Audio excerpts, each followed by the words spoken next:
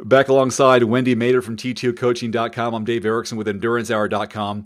Today we are going inside our Ironman 70.3 training plan for beginners. It's a 16-week program. Today we're going to detail the first 2 weeks for you. Wendy, how do you structure a 16-week program for athletes? So the way I structure 16 weeks is I break it down into four-week blocks. Typically, in most of the programs, the first 4 weeks are preparation, skills, drills, building your endurance.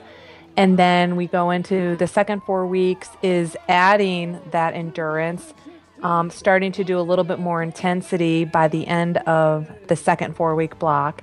And then that third week block is all about race-specific intensity, in this case, race-specific intensity and volume for a 70.3 distance. And then that final 4 week block leads into the peak and the taper. So it's not a 4 week taper, but the taper is within that 4 week block. And what we're doing today is very similar to how we structure our multimedia training plans. We do videos before every training block to set you up for success for that training period. Now, with this one, like most of our plans, we have a testing week to kick things off so people have a good baseline. How do you have this? We begin with Tuesday and a bike test. So I think testing is really important because it sets your baseline for creating your own training zones, whether you train by heart rate, pace, power, rate of perceived effort. It's always good to have some sort of assessment that you can reference later on in the program when you repeat the test to see if the program's working for you, if you've improved in the test. So on Tuesday, we start with a bike test. It's your pretty traditional 20-minute, what's called functional threshold power test.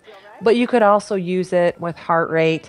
And again, if you don't train with that type of technology, it's still a good baseline test for you to determine maybe how many miles you went in 20 minutes.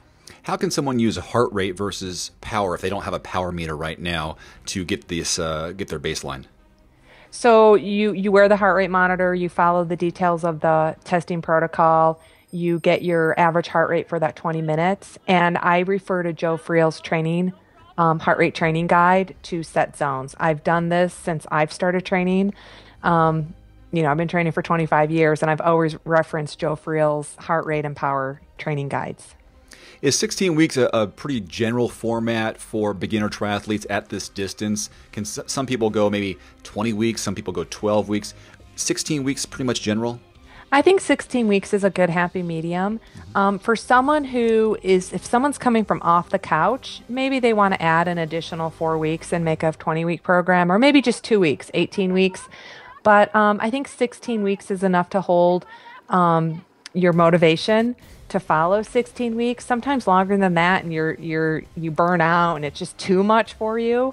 But it's going to get you ready. And again, if you are coming off the couch, you can still get it done in 16 weeks, have the experience of the race, learn from it, and then maybe next time either go shorter or longer. It just really depends on the fitness level that you're starting the plan out. But the best thing about our programs is you're doing this baseline and you're still going to follow the level of intensity based on your current fitness, not mine. So we have those numbers, and we encourage people in our programs to always keep a log, whether it's on Training Peaks or your own personal diary or an Excel sheet online. Keep track of these because you want to reference these later to see your progress or the fact that you're not progressing. We want to figure out why. So right. Wednesday, you have a swim test. So we start off with a bike test and then a swim test. Talk about this 40-minute swim test. Again, the swim test is basically a 1,000 or a 1K. If you're not up to that level, maybe go whatever level you're up to. Maybe it's a 500. Maybe you can't swim. That's your baseline. So these are just general guidelines and typical standard testing protocols that I like to use. But don't feel overwhelmed if you're not quite at that level, because a lot of people do participate in triathlon are usually weaker swimmers. So it's just something to see where you're at, get you in the water, test out your time for a 1K swim. And then that'll set what's called your T pace. And your T pace is your pace per 100. So for example, if you swim 1K in 20 minutes, divide that by 10, and your T pace is 2 minutes per 100. It's your, what I would say in the water, your zone 4 swimming pace. Okay. Thursday, in addition to some stability and endurance strength workouts that you like to put into your programs, we have a run test here. This is a 3-mile test. You can do this indoors or outdoors? It's best to do it like on a track because the track is flat, it's level, or another 3-mile course before you go indoors on a treadmill, because sometimes you can cheat on a treadmill and speed it up or not run as fast as you're capable of running by not being a little timid and not really quite sure what your pace is. So I always like athletes to try to do it at a track. Maybe your track's indoors, or another 3-mile course that you can repeat. And take that time or average heart rate for that 3 miles, and then you can calculate your threshold pace per mile or your threshold heart rate. And within our programs, we offer lots of different links to videos. Some are exclusive, some are private videos, but we have foot placement, how to lean forward in some of your running technique. And one thing we've talked about on the Endurance Hour podcast when it comes to treadmill running is that if you are going to do this on a treadmill, you want to put your treadmill at a 1.5% incline to simulate outdoor running, at least. If you go 0, then you're just kind of like a hamster on a spinning wheel. Mm-hmm. Yeah. Exactly. So when do you have here a Saturday and Sunday bike and run workout for the first week of training? So typically most people do their endurance days, their longer days on the weekends, but not everyone has the same schedule. And again, the purpose of these workouts are to build your endurance, keep that intensity level fairly light to moderate, zone 1 and zone 2, based on your fitness test that you just completed. And then again, if I like to go by time, because in an hour and 30 minutes, someone may be riding 20 miles, where another person may be riding 30 miles. So again, it's just based on your current level of fitness. And then the hour run, again, don't be intimidated if you're not quite up to an hour. Maybe you do a run walk, like a 4-minute run, 1-minute walk. The idea is the intensity zone, not going out too hard for an hour at this level of the program. It's week 1. Now, speaking of week 1, this is something that almost everybody on Training Peaks has to reveal when they do their own promotion for their programs. You get to see week 1 for free. We're going to give you week 2 here in this video. So this is a 16-week program. We showed you 16 weeks out. Let's show you 15 weeks out in detail. I don't know how many people do this, but we're going to show you inside the program with this one. And Monday, you have a 40-minute swimming workout. So again, a lot of people, I understand, swim masters. A lot of people might not know how to swim. So the idea is to swim on Monday, kind of a little bit what I would consider recovery day from your weekend of volume.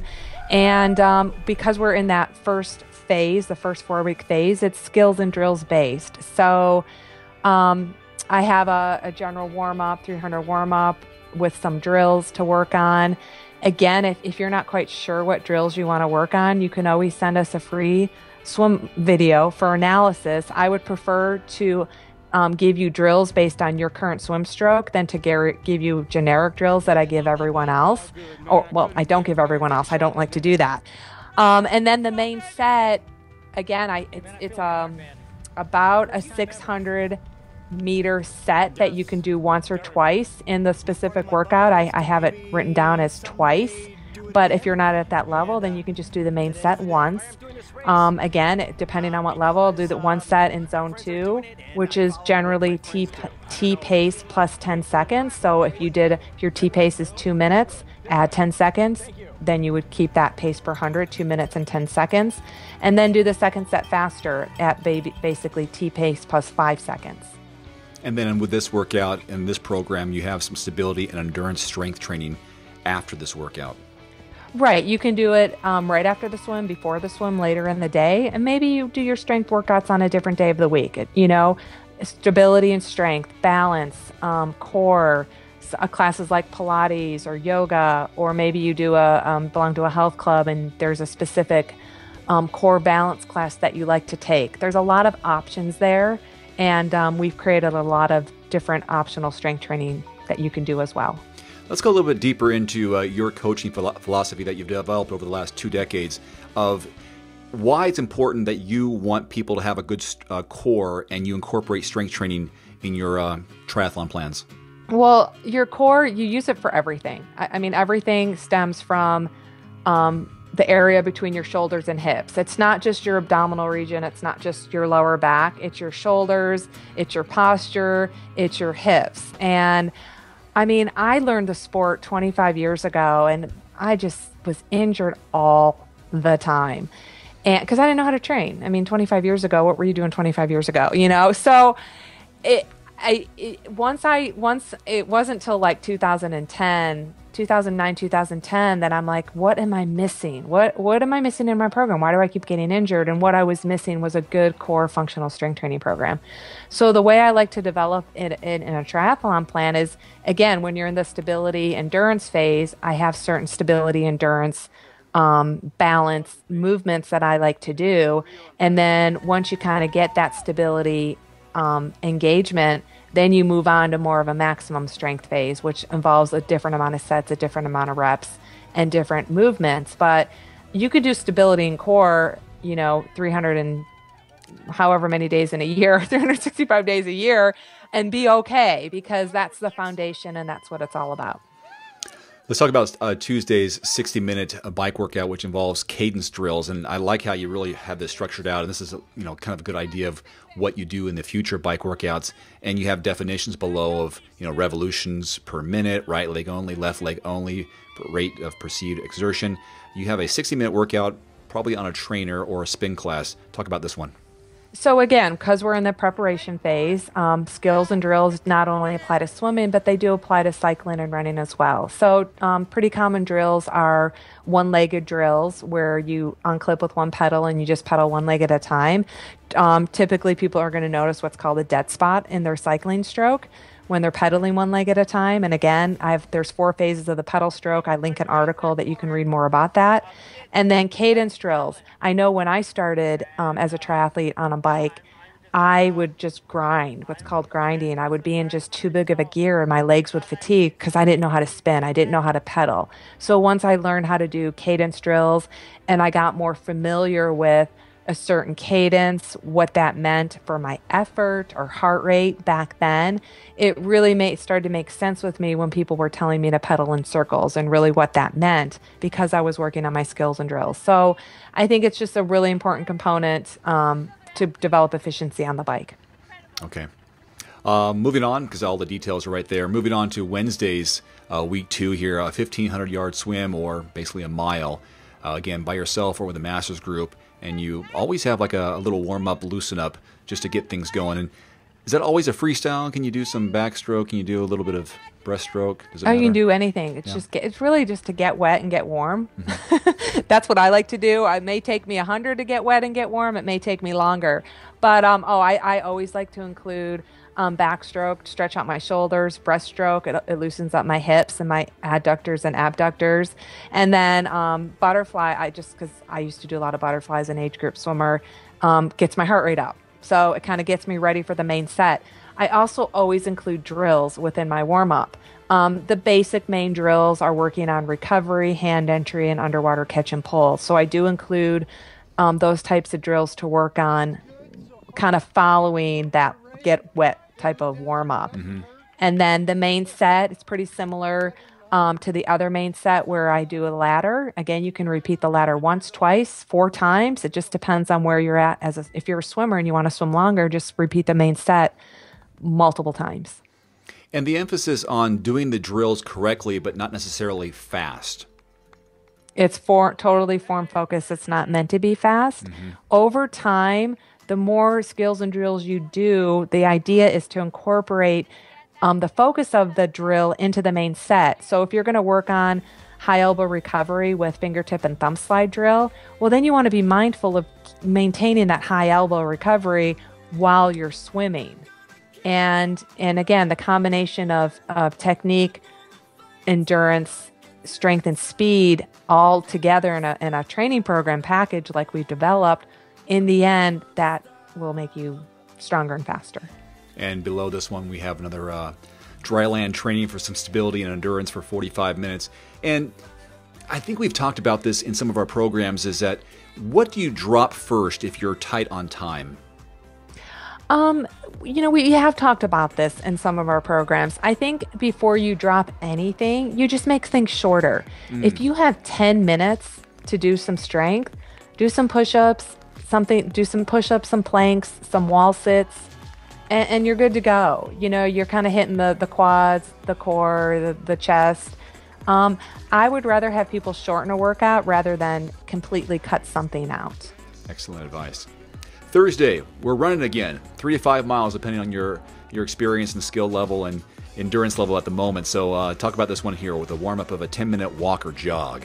So again, the warm-up is to keep your intensity level zone 1 and 2. Some people may be, walking it, depending on their level of fitness. Some people may be running it. The idea is to get your blood flowing and not to start off too fast too soon. Especially with running, you'll probably pull a muscle. And then during the main set, I have some additional 6 times 30-second accelerations. What an acceleration is you start slow and you build your speed over 30 seconds. So it's not quite a sprint yet. The idea is to think about your running form, think about your leg turnover, your leg cadence. You want to increase that over the course of 30 seconds. Then you recover, you do it again, recover, do it again at any points during the run that you want to do it. And it also just helps keep it a little bit more active and vibrant, and you're not just running for 15 minutes. You're actually doing something within that 15 minutes. It's not quite an interval, but it's something to be mindful and focused on. And in this, you say run 3 to 5 miles with added skills and drills. That's not including these accelerations. Is that like, butt kicks or high knees? What do you mean by skills and drills? Exactly. So we introduced some skills and drill videos in the first week. So you want to keep active, and again, just like in swimming, I add drills in the swimming warm-up. You should be doing these drills in your running warm-up as well. Okay. And then Fridays are the days off for this particular plan. And then, like you have structured weekends, are generally speaking the days that most of us have the most time available, because we usually work Monday through Friday. So you've got about just under a 2-hour bike ride on Saturday for this second week of training. Right. So it's 15 minutes longer than last week. I think that's one thing I really like about how we develop these 12 to 16 week plans that we have is they're very progressive with volume as well as intensity over the course of the plan. And so we're just adding a little bit longer. So if you rode 2 hours last weekend, maybe you want to ride 2 hours and 15 minutes this weekend. If you only rode an hour last weekend, maybe you should just ride an hour and 15 minutes this weekend. So it's just 15 minutes on top of what you did last week for the most part. And then Sunday is you have the runs, an hour and 10 minutes long. And remember that the following Monday is probably going to be a swim as a recovery workout. So that's why you're going to have some, big training volume here. So an hour and 10 minutes of running. Yeah, so I just added 10 minutes from the previous week's run. Again, if you're someone who only ran 30 minutes, that's the amount of time your fitness level is indicating that you should run. This week, keep it at 40 minutes. I think that's a really important point that people need to understand how to progress based on where they're starting from. It's silly to say I can only run 30 minutes, but the plan calls for an hour and 10 minutes. That doesn't mean you're not going to complete the race. It just means you need to progress incrementally based on your fitness. Mm-hmm. And by the way, for this plan in particular, the 70.3 training plan for beginners, this has a video before every single training week. So you're going to get some really detailed coaching that you won't see on these other plans out there that just have some variations and adjust here and adjust there. Like we're doing now is what we do before every week of training on this plan. Right. So every Monday, you're going to see a video and we're going to explain the next week's worth of workouts, just like we just did for the first 2 weeks. If this sneak peek into our 16-week program is of any interest to you, you can check out the links below to order the entire 16-week program for yourself. You can get it in PDF form. You can also get it on Training Peaks, so you can just download it onto your Training Peaks account, which is free, which means you can take it with you wherever you go. I love that mobile option. And there's a lot of bonus links in here as well. I mean, we've got some bonus sports medicine and injury prevention video interviews that I've done with this local chiropractor, which is very helpful for lower back pain issues, fixing swimmers' shoulder injuries, massage therapy, and so much more. So it goes beyond just your 16 weeks of training. There's a lot of extra value in this. Right. And I think just to add to that extra value, nutrition, race day tips, We take you through the last week is really the bulk of the taper week. And we talk about race preparation and other things that, because you're a beginner, you might not know. Mm-hmm. Even key workouts. I mentioned this a few moments ago. If you're short on time, what do you cut out? And you said, well, just make those workouts shorter. There are key workouts that you don't want to miss that we talk about as well. Like, hey, this is an important week. We're into a very important build week here, or whatever it may be. Don't miss this one if you can help it. Right. And usually it's that race specific intensity workout that you don't want to miss. And that's usually a workout that people might want to miss because it's a little bit more intense. So it's a little bit harder. Yeah. So if you're like me, when I started, I would miss that one and do the easier ones. Makes sense.